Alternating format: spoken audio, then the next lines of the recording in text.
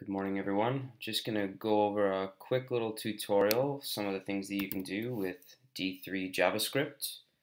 You'll notice that we've got a basic Rails app. Here we've got a page with an interactive map. You can zoom in on a particular location simply by cursoring over top and scrolling in or out. You'll notice we've got some dots indicating the location of an as yet unknown entity.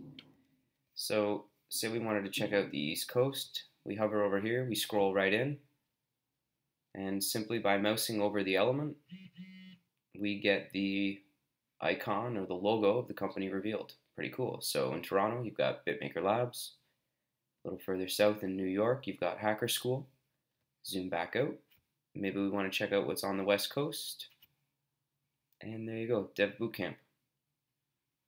So if you wanted to go up or down, that's all there. Scroll all the way out, see the world. Check out the locations again. Zoom back in. All available to you. So that's using GEOjson, D3, lots of JavaScript in there. Next step, adding some tooltips and some link outs so that you can actually visit the pages of the respective bootcamps. But some pretty cool stuff so far.